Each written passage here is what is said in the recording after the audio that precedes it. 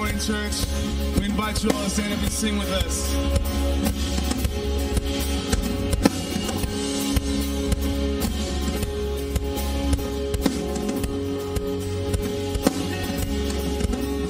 When the doubt in my way tries to steal what you say, saying I have no reason to face, I will give thanks. I will give thanks. When the roar that I hear is the voice of my fear, trying to silence this hope in my heart, I will give thanks. I will give thanks. Sing a song of thanksgiving. A song of thanksgiving is my battle cry. With joy as my weapon, I'll stand and defy the lie of the dark with my hands lifted to the sky. I will rejoice. I will rejoice. I will dance in your kindness and claim every yes and amen. And I will rejoice. I will rejoice. And I will shout of your goodness forever again and again. When it's all stripped away and it seems it's too late, hope is buried and dead in the grave, I'll speak your name.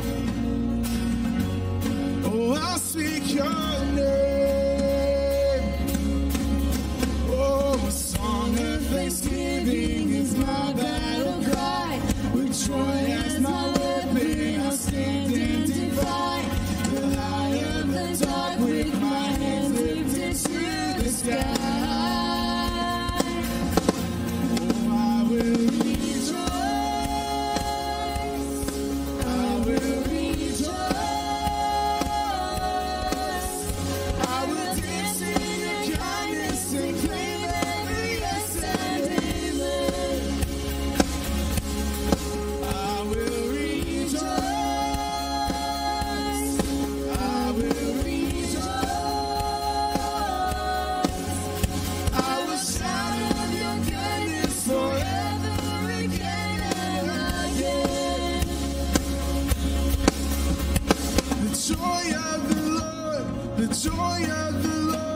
The joy of the Lord is my strength, and I'll never stop, no, I'll never stop, no, nothing can stop my praise.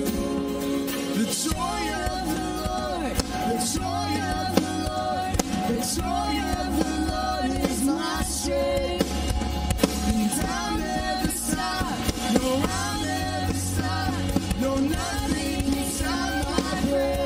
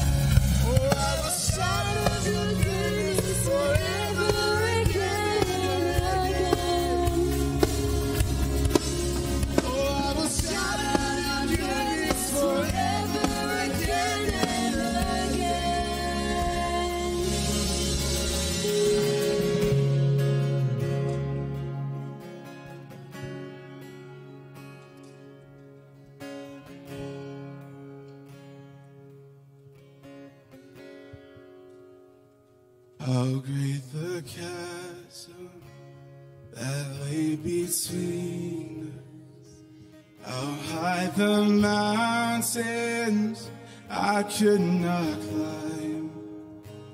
In desperation, I turned to heaven, They spoke your name into the night. And through the darkness, your loving kindness tore through the shadows of my soul.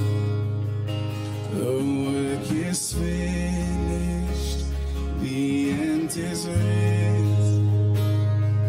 Jesus Christ, my living hope.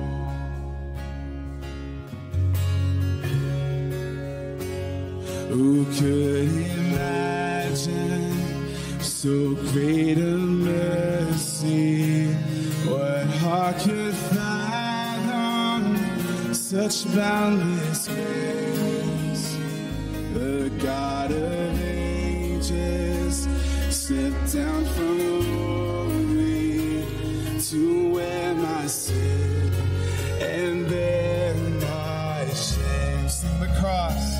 The cross has spoken, I am forgiven. The King of Kings calls me his own. Beautiful Savior, I'm yours forever. Jesus Christ, my living hope. Sing hallelujah. Oh, hallelujah. Praise the one who set me free. Hallelujah. Death has lost its grip on me. You have broken every chain. There's salvation in your name. Jesus Christ, my living hope. Sing that again. Hallelujah. Hallelujah. Praise the one who set me free. Hallelujah. Death has lost its grip on me. You have broken every chain. There's salvation in your name.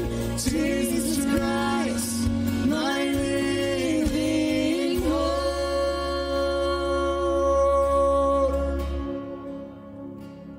Then came the morning that sealed the promise. Your buried body began to breathe. Out of the silence, the roaring lion declared the grave has no claim on me. Then came the morning. Then came the morning that sealed the promise.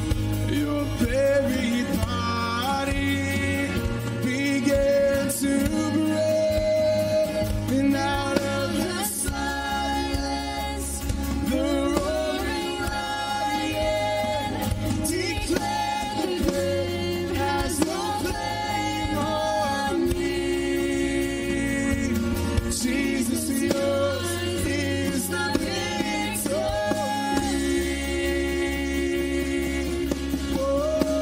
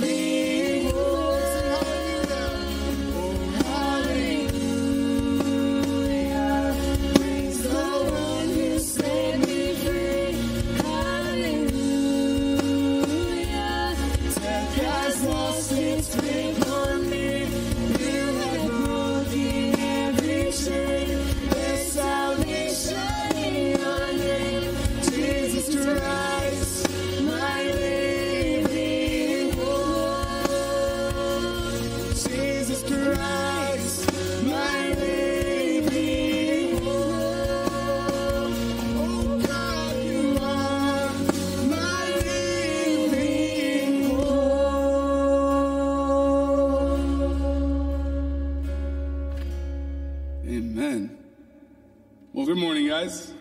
How are we doing? How are we doing? Man, it's good to hear your amazing voices on the Sunday morning. How many of us came to trunk or treat last night? Awesome. Well, it's good to have you guys here this morning. Good to see familiar faces and some new faces. We just want to invite you all to just continue singing with us. We're going to sing "Oh Come to the Altar."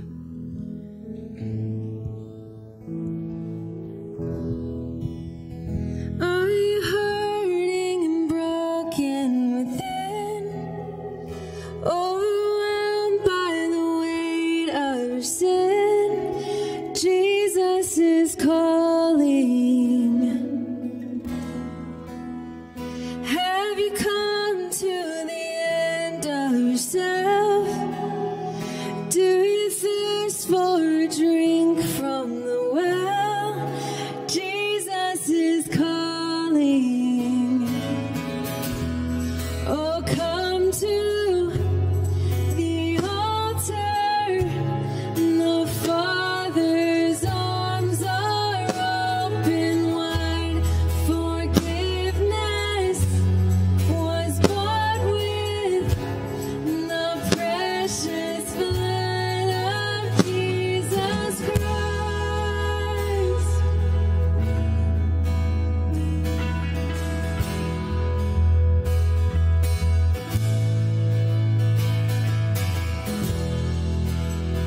Leave behind your regrets and mistakes.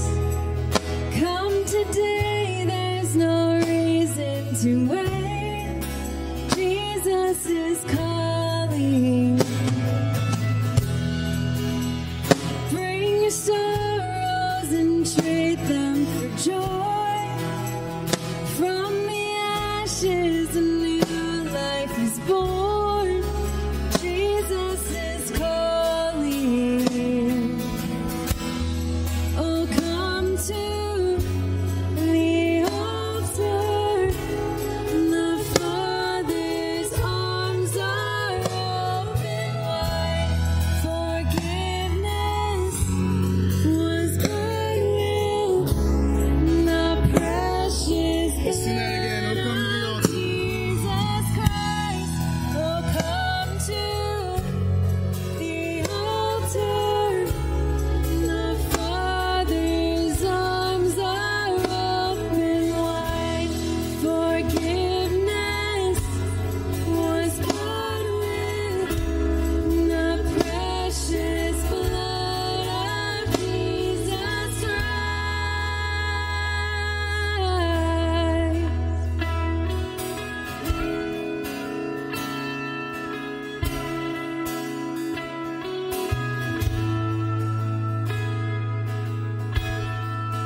Oh, what a Savior! Isn't He wonderful? Sing hallelujah! Christ is risen.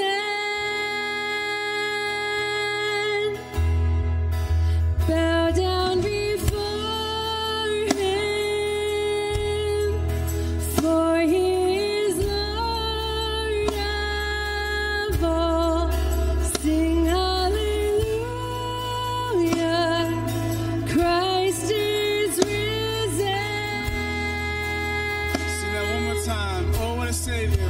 Oh, what a Savior! Isn't He wonderful? Sing hallelujah, Christ is risen.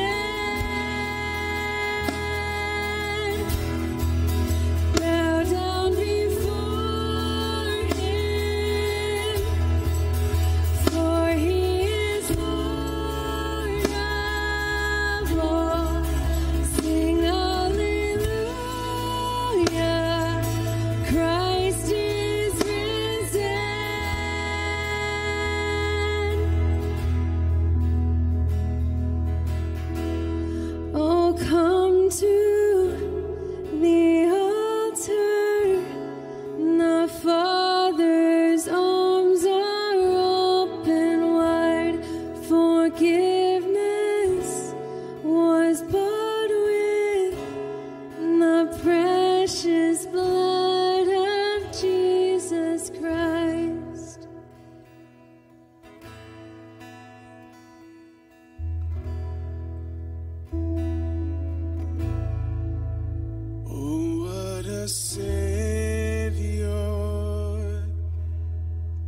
Isn't he wonderful?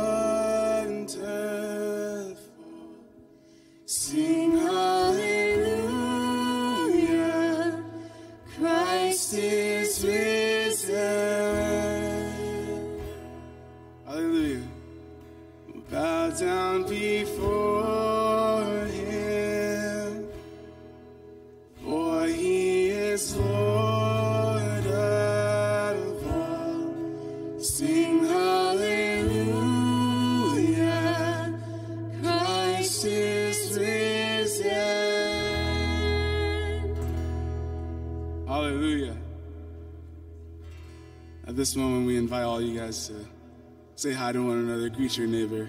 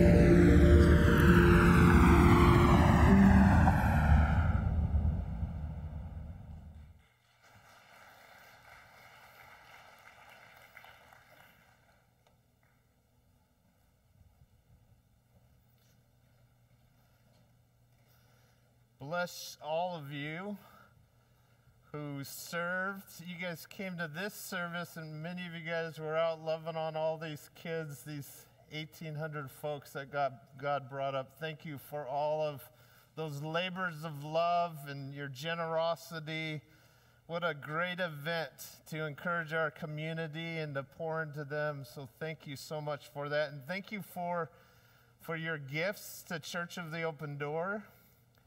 Those gifts allow us to function as a church, allows us to do events like that, to proclaim the good news, the incredible love of the Lord Jesus Christ. Thanks for being a part of that. Thanks for praying. Thanks for all the candy. It was just such a huge, huge blessing. And kiddos, I know that we have you here today. We are so glad you're here. Moms, we're good. I was a youth pastor for 15 years. I could deal with a little noise. Don't worry about it. If they need to stand up and move around or do their thing, we are so glad you guys are here, and I'm praying that God has a message for you guys this morning as we get into the Gospel of Luke. I have a very special reader today.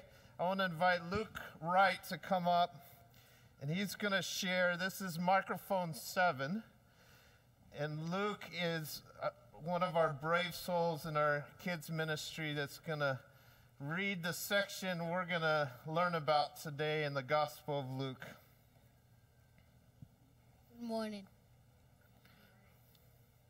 On the first day of the week, very early in the morning, the woman took the spices that had prepared and went to the tomb. They found the stone rolled away from the tomb, but when they entered, they did not find the body of the Lord Jesus. While they were wandering about this, suddenly 2 men in clothes that gleamed like lightning stood beside them. And in their fright, the women bowed down with their faces to the ground. But the men said to them, "Why do you look for the living among the dead? He is not here, he has risen. Remember how he told you while he was still with you in Galilee. The Son of Man must be delivered over to the hands of sinners, be crucified, and on the third day be raised again." Then they remembered his words. When they came back from the tomb, they told all these things to the 11 and to the others. It was Mary Magdalene, Jonah, Mary the mother of James, and the others went with them who told this to the apostles. But they did not believe the woman, because their words seemed to them like nonsense. Peter, however, got up and ran to the tomb. Bending over, he saw the strips of linen lying by themselves, and he went away, wondering to himself what had happened. Good job, buddy.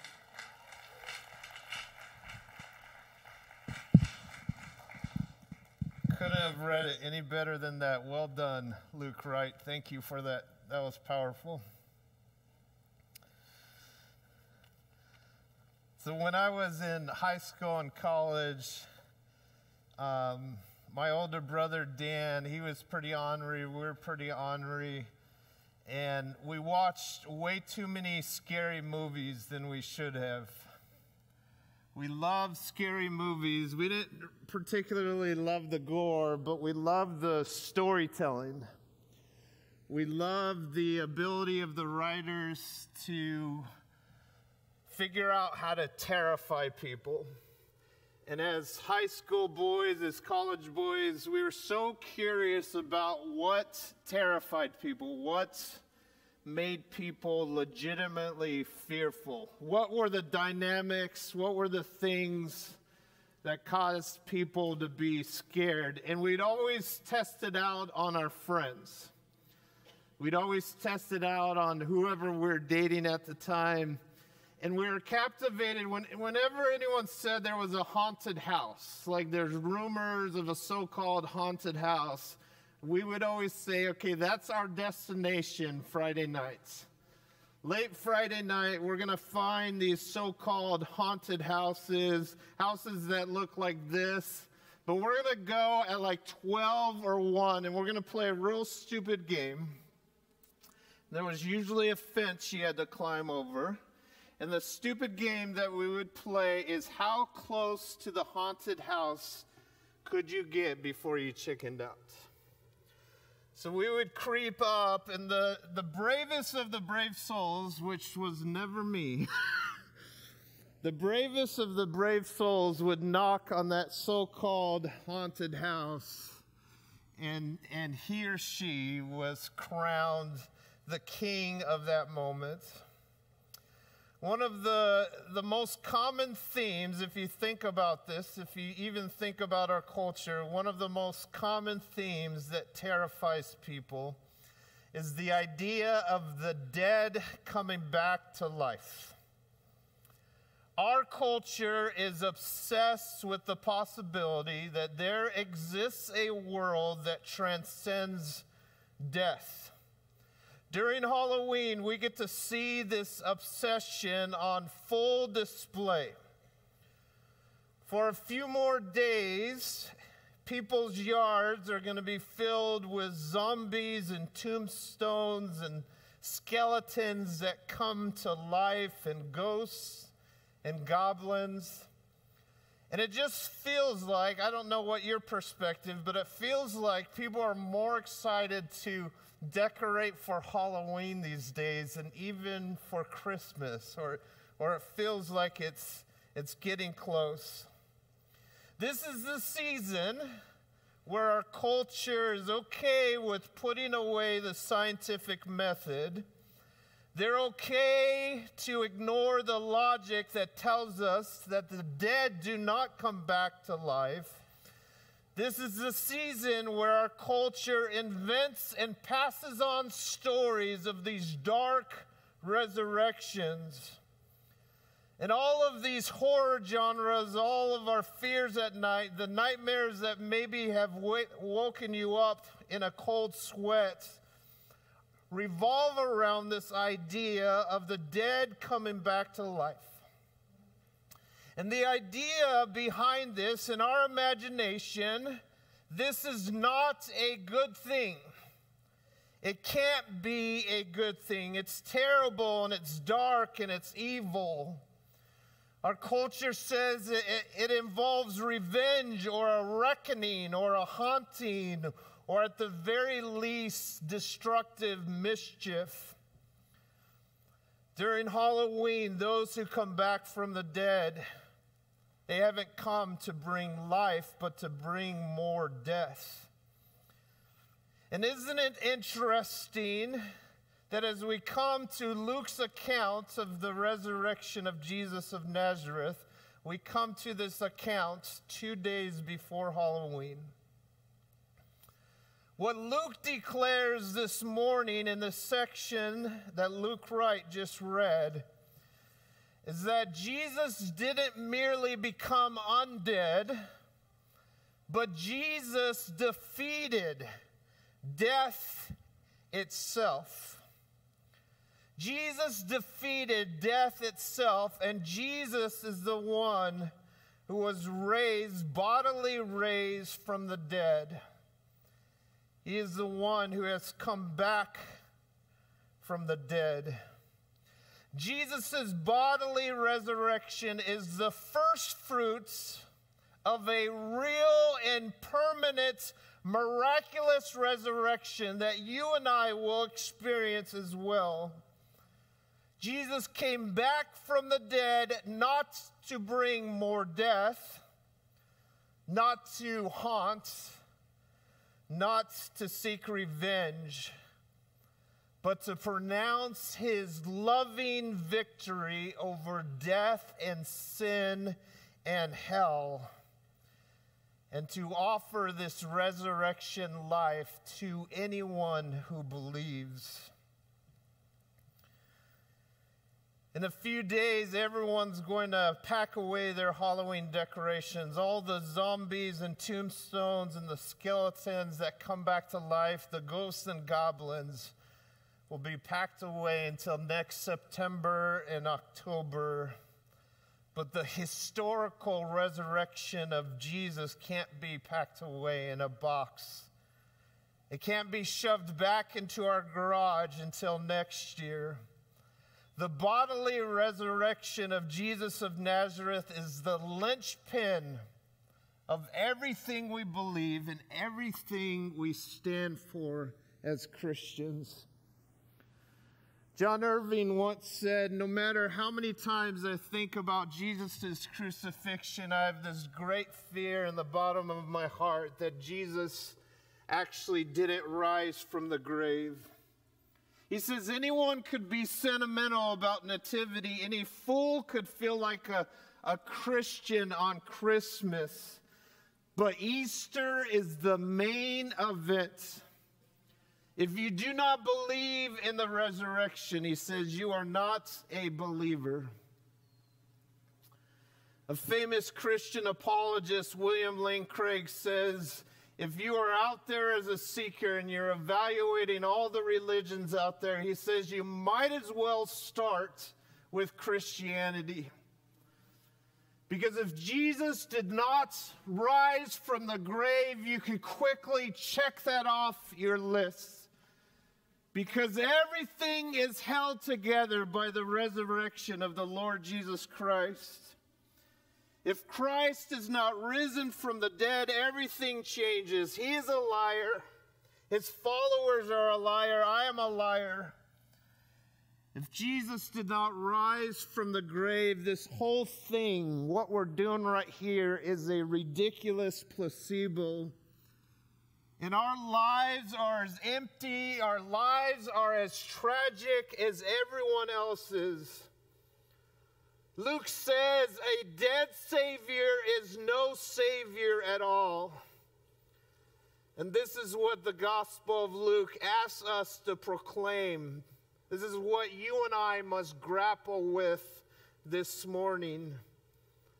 But on the other hand, if the resurrection of Jesus of Nazareth actually happened, it is total vindication of everything he claimed to be.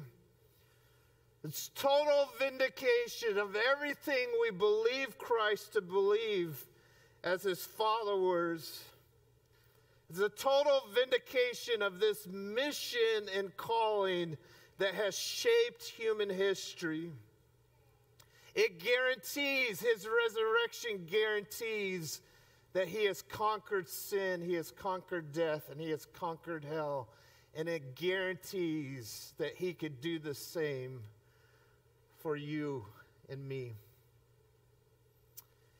If you have your Bibles, if you would turn with me to the last chapter of Luke, starting with 1. Luke chapter 24, starting with verse 1. Luke 24, starting with verse 1. Luke says, "But on the first day of the week at early dawn, they went to the tomb, taking the spices they had prepared." He's talking about the women, and he's talking about Mary Magdalene and the other Mary and Joanna and possibly some other ladies as well. These ladies had no part in Jesus' burial. Who buried Jesus? Well, chapter 23 tells us that a well-known religious leader named Joseph of Arimathea buried Jesus. And they buried Jesus in a tomb that had never been used. And John tells us that Nicodemus, another religious leader, helped out. Jesus was placed Friday night in a well-known family documented tomb. It was not a secret location. It was public and known. And Luke goes out of his way in chapter 23 to point out that these ladies saw where Jesus was buried. They weren't confused about the location. They knew exactly where they had put Jesus' body. Jesus was placed in the tomb on Good Friday, and on Sunday morning, after the Sabbath, these ladies came to take care of Jesus' dead body.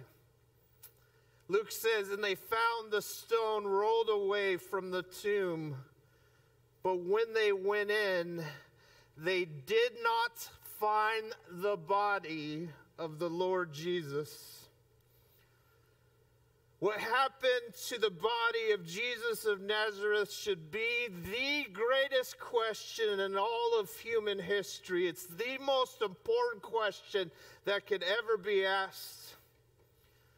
Jesus' enemies could have stolen the body, but why would they? Keeping Jesus' body in the tomb would kill any Christian movement.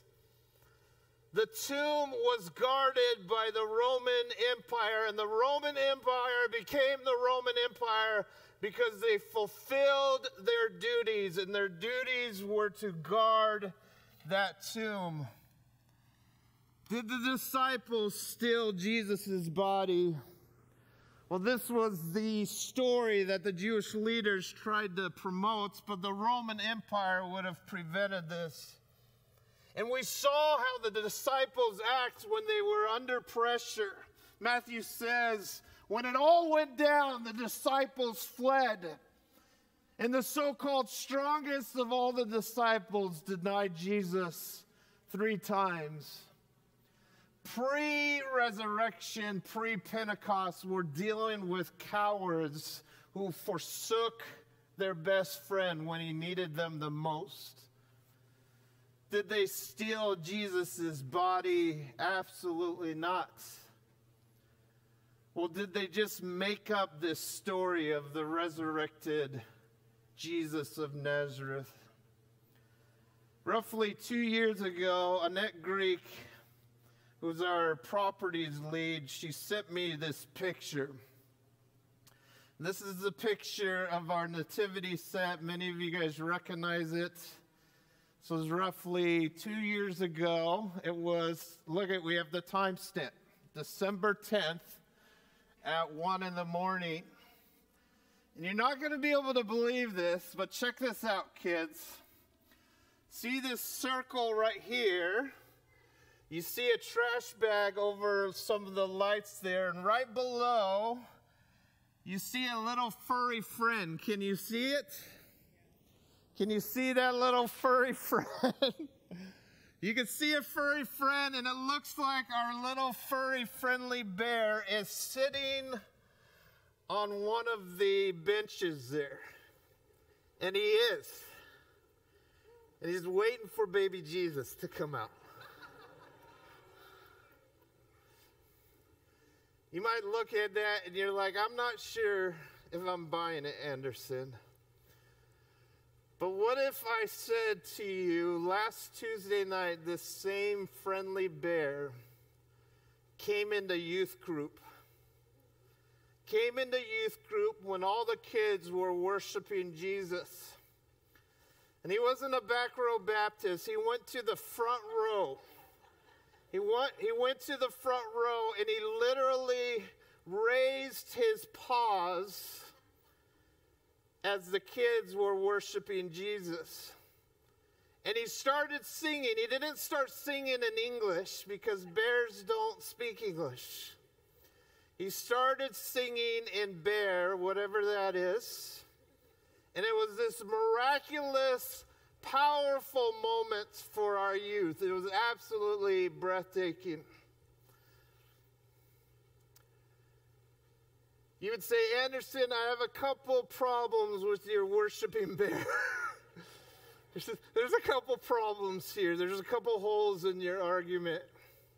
We used to have friends and their daughter would always just tell fanciful stories. And they would always say, all right, when you're telling a story that's not quite accurate, you need to say these words before you say anything else. Once upon a time. Once upon a time. You might be saying, Anderson, we know how much you like to get attention around here, but before you bust out your worshiping bear story, you need to say once upon a time. Because we have a couple problems with this story. One, bears don't wander into youth groups, sit on the front row, raise their paws, and start worshiping Jesus. Bears don't do that. The other problem is my kids were in youth group on Tuesday. Of all the things when they came home or when they came home from Chick-fil-A, of all the things that would be number one talking points before they came to bed is they would have said, Mom and Dad, you would not believe it. This bear just wandered in the youth group, sat at the front row, raised his paws. As JG was leading us in worship, he was just loving every moment. Anderson, no one said anything. And this is the world where everyone has their phones. Anderson, if that happened, every kid in the youth group would be recording this. Instagram would have been blowing up. There's no way this took place. There's no way this happened. Anderson, we love you, but there are no eyewitnesses. There are no testimonies of your worshiping bear. Maybe he wandered in to the nativity at 1 in the morning, sat on a bench, but it wasn't worshiping. Nothing really happened. It's interesting, between 30 and 40 years of the resurrection, Matthew, Mark, Luke, and John, and the rest of the New Testament continue to claim what was always claimed by the early church, starting with the early hymns and creedal statements of 1 Corinthians 15, Philippians 2, Colossians 1. They continued to claim the bodily resurrection of Jesus. But if these claims were not backed up with eyewitnesses, if these claims were not backed up with testimonies, this would have been the same as my worshiping bear story. It would not have gone anywhere. They would not be able to get away with any of this. And how does a group of disciples preach the message of the resurrection of Jesus with such conviction, to the point that all of them, except for John, went to their death proclaiming the resurrection of Jesus of Nazareth? How does this small, unimpressive group of Jews in an occupied, insignificant territory of Rome accomplish what they accomplish unless Jesus arose from the grave? The existence of Jesus' body would have obliterated this movement. You can't tell a false narrative where everyone knows exactly what happened. The Jewish leaders would have exposed this as a lie. This is what Luke said happened. While they were perplexed, these women, about this, behold, two men stood by them in dazzling apparel. And as they were frightened and bowed their faces to the ground, the men said to them, "Why do you seek the living among the dead? He is not here. He is risen. Remember how Jesus told you while he was still in Galilee that the Son of Man must be delivered into the hands of sinful men and be crucified and on the third day rise." And the women remembered Jesus' words, and returning from the tomb, they told all these things to the 11 and to all the rest. Now it was Mary Magdalene and Joanna and Mary, the mother of James, and the other women with them, who told these things to the apostles. But these words seemed to them an idle tale, and the disciples didn't believe them initially. But Peter rose and ran to the tomb, stooping and looking. He saw the linen cloths by themselves, and he went home marveling at what had happened. I wish it wasn't true, but in first century Israel there, the testimony of women weren't strong. If you were going to court and all your witnesses were women, you would be in trouble. So the question is, why were the women the first to see the resurrected Jesus? Do you know the answer to this? Why were the women the first to see the resurrected Jesus? The reason the women were the first to see the resurrected Jesus, because the women were the first to see the resurrected Jesus. That's exactly what took place. And this is interesting, if this whole idea that the disciples were in the upper room, they're disillusioned, they're in a panic because their rabbi had been killed, and they decide in the upper room, we're going to concoct a story that we want people to believe about Jesus. John wouldn't be in there and be concocting this story and saying, well, Mary Magdalene and the other Mary of James and Joanna, what say they first saw Jesus? If you're creating a believable narrative, you would have started with other witnesses. They didn't start with other witnesses because Jesus didn't start with other witnesses. He very purposefully started with these women. And Luke says that these women encountered two men in dazzling apparel who gently rebuked them for seeking the living among the dead. And if there was any identity to who these men were, verse 23, check this out, boys and girls. Verse 23 says these people talking to the women were angels. People struggle with believing in angels because they do not believe in the supernatural. Jesus asks us to believe in the supernatural. There are things in this world that you can't see or touch or taste or feel, starting with our own souls, going out to angels and demons. There's a world out there that can't be tested with the 5 sentences, and it's these angels that speak to these women. The women are coming to this tomb and they're thinking Jesus is going to be in this tomb. And the angels say to these women, you think that Jesus is going to be in this tomb because you do not understand what he said to you. It was clear, but you did not hear him. It was clear, remember in Galilee, the Son of Man must die, be crucified, and on the 3rd day rise. Jesus predicted everything that's going to take place. These women knew that Jesus died. They didn't know that he had to die, and they did not comprehend that the dead, Jesus Christ, will be raised to the living. But dead people don't rise from the grave, or do they? You and I, we don't get to see the resurrected Jesus the way that Mary and John and Peter and Thomas and later on the Apostle Paul, all of them got to experience the resurrected Jesus in a way that you and I don't.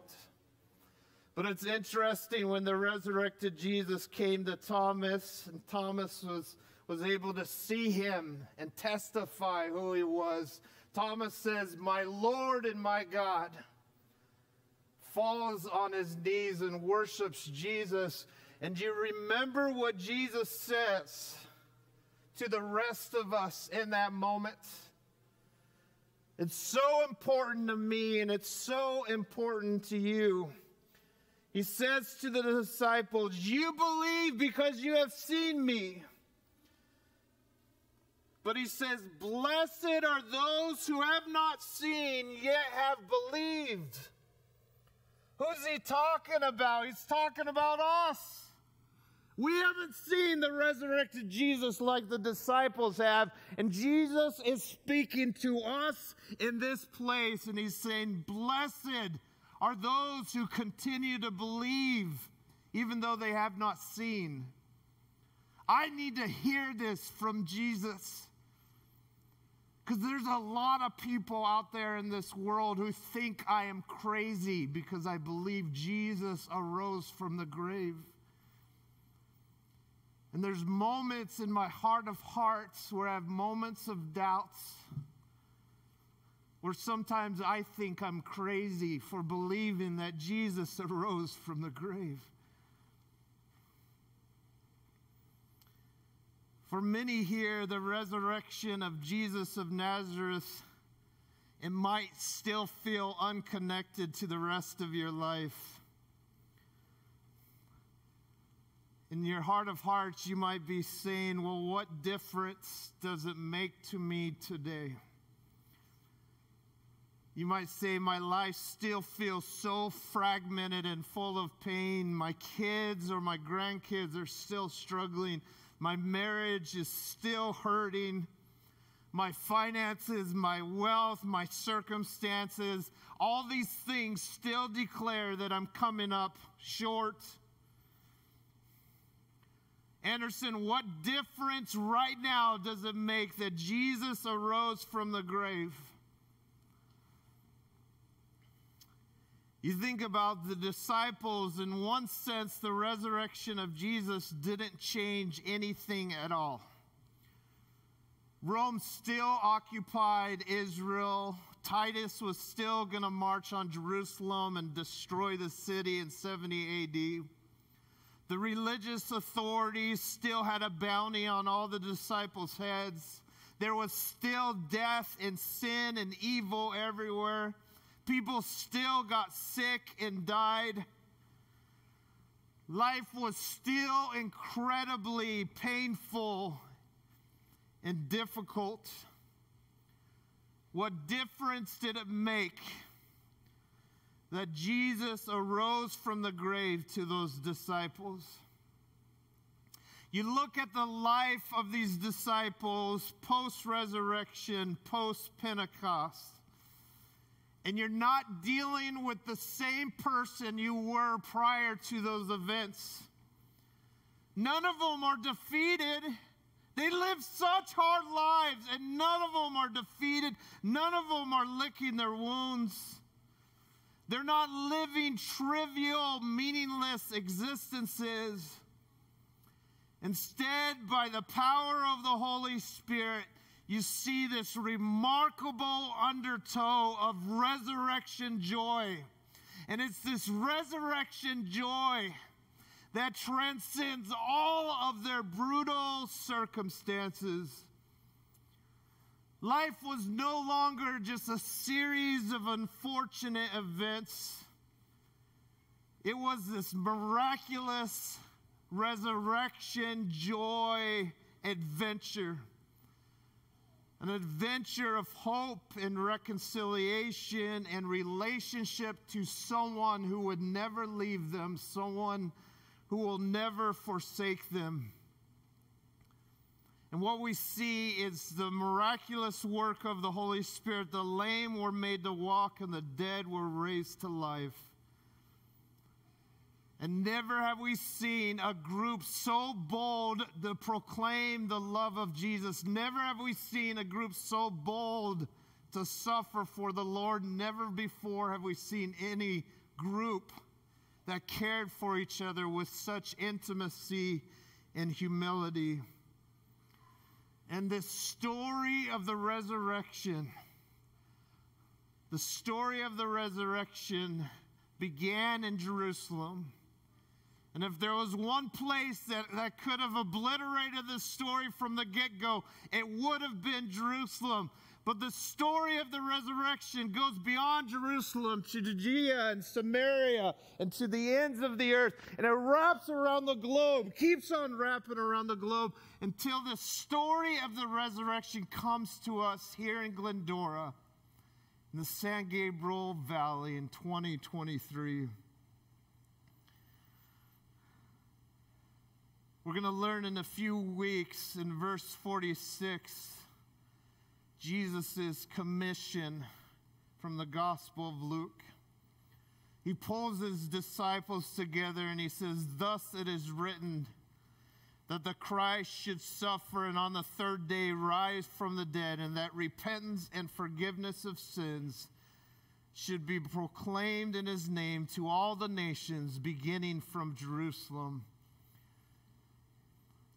Jesus says, "You are witnesses of these things." And he says to us here at Church of the Open Door, you are witnesses of these things. You have a message, and it's one glorious message. It's the love and grace of Jesus Christ. It's his death and resurrection. It's his authority over sin, evil, and death. And he has come to bring resurrection life.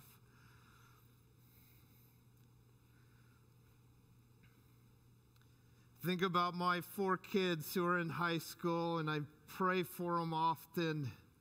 And I think about junior high and high school, and these were really rough years on me. And as I look back at this stage, I did really well when I was in class, and then I was absolutely terrified by passing periods and lunchtime.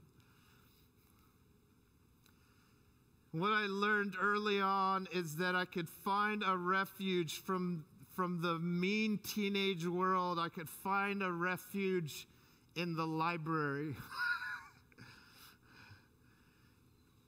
Any of you guys in junior high and high school find a little refuge in the library? I would pretend to have homework, and I would go and hide away from that mean, cruel teenage world, and I just hung out in the library. The librarian loved me, of course.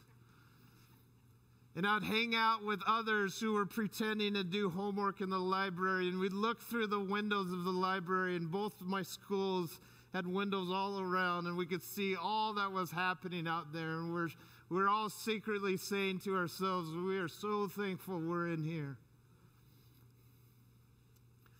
And then you realize, after you spend some time in the library, what you realize as a child of God is that God is actually wanting to push you out of your library. He's wanting to push you into that mean, cruel teenage world, that world out there.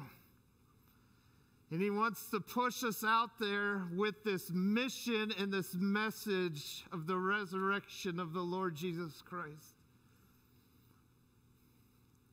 He wants us to go out and preach the glorious love and grace of his death and resurrection.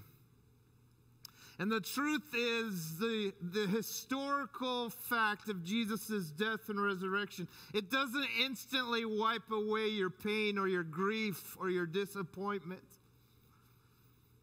But as Christians, you're going to discover something. You're going to discover the undertow of the joy of the resurrection. And the joy of the resurrection is going to move your world and your life out of meaninglessness. It's going to move your world and your life out of the trivial. And it's going to move your life into great purpose and significance in the Lord Jesus Christ. And our refrain for all of us, our refrain is this: if Jesus arose from the grave, what else can he do? What else can he do in my life? What else can he do in the lives of those I pray for? If Jesus arose from the grave, what else is he wanting me to be a part of? What else shall I ask him to do? We have the joy right now to transition to the Lord's table. I'm so thankful for the children to be in here. JG's going to come back. He's going to play a little music. And Mom and Dad, we'd love for you to take this moment. If you haven't already, it's always good to review, to explain to your kids what this is all about. Why we partake of this mystery wafer. Why do we partake of this little thimble of juice? JG's going to play, and we are going to prepare. And kids, you're going to see moms and dads all around you, and they're going to be bowing their heads, and it looks like they're meditating, or it looks like they're praying, and that's exactly what they're doing. They're thanking the Lord Jesus Christ for his amazing sacrifice on that cross. So we want to give you as a family and just us privately a few moments to prepare for this table, and then we're going to, when you're ready, we're going to partake of all this together as a church family.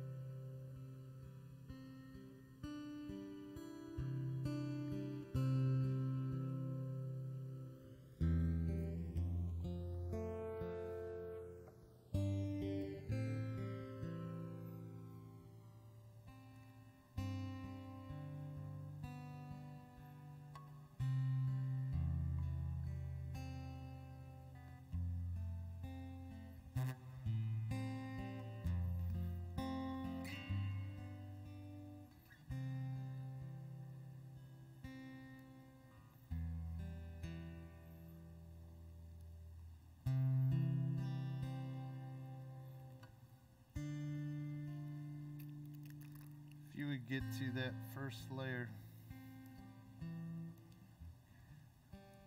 This wafer is a symbol. It's a symbol of our precious Savior's body that was broken for us. This is how the Apostle Paul puts it in 1 Corinthians 11. For I received from the Lord that which I also delivered to you, that the Lord Jesus, on the same night in which he was betrayed, he took the bread. And when he had given thanks, he broke it and said, "Take, eat, this is my body which is broken for you. Do this in remembrance of Jesus."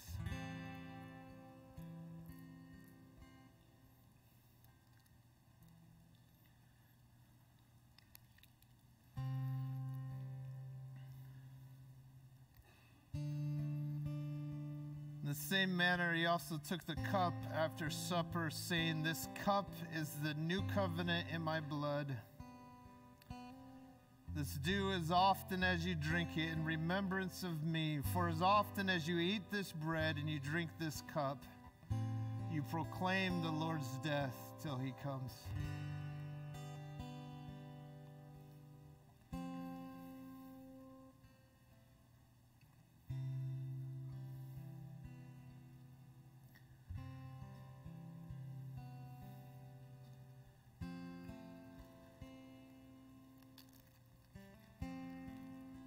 Once you get settled, if you'd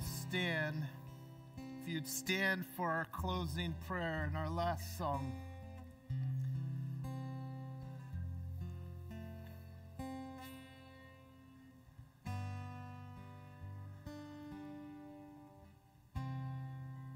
Father, your word says, "Blessed are those who have not seen yet believe." We have not seen, yet we believe. We believe and proclaim the resurrection from the dead and the resurrection of the Lord Jesus Christ and his victory over sin and evil and death. He did not come back to haunt us. He did not come to bring a revengeful reckoning. He came to bring life, eternal life, life everlasting. And we want to praise him right now. We want to speak of his power and glory. We want our friends all around us, sitting all around the aisles around us right now, to hear us testify through our lips the glorious and risen Lord Jesus Christ. It's in his name we pray. Amen.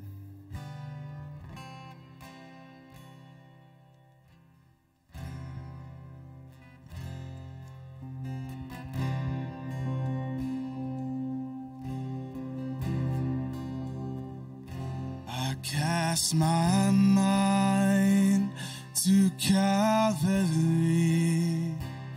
where Jesus bled and died for me. I see his wounds, his hands, his feet, my Savior on that cursed tree.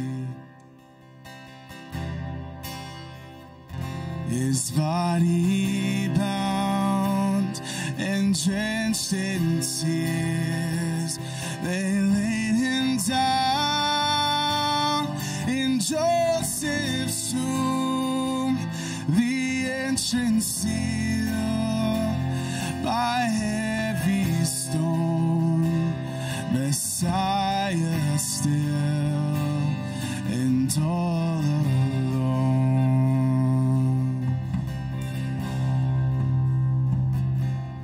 Oh, praise the name of the Lord our God. Oh, praise his name forever.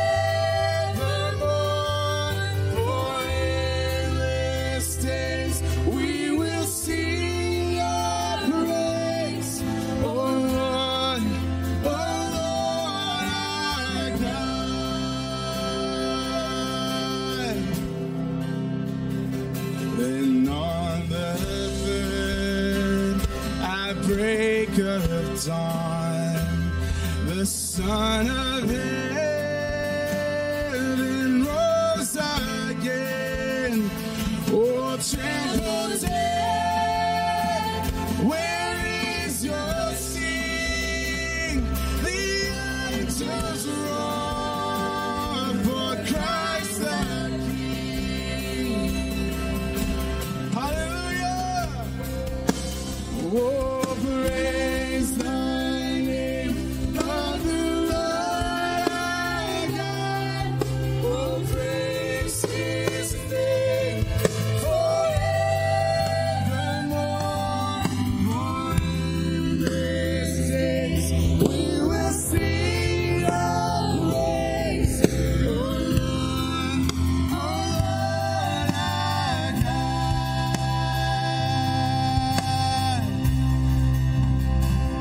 He shall return in robes of white. The blazing sun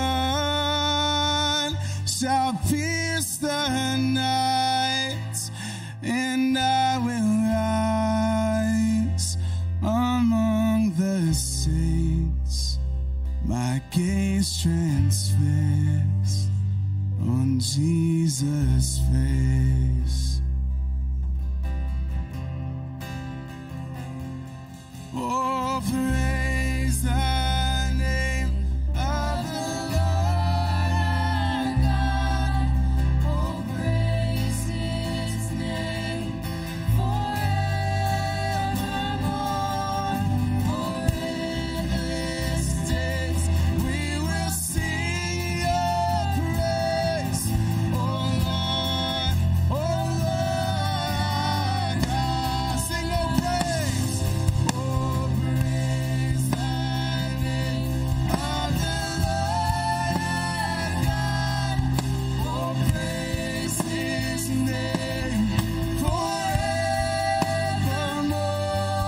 For endless days we will sing your praise. Oh, Lord our God. Oh, Lord our God. Amen. Thank you so much for worshiping with us. God bless you and have a great week.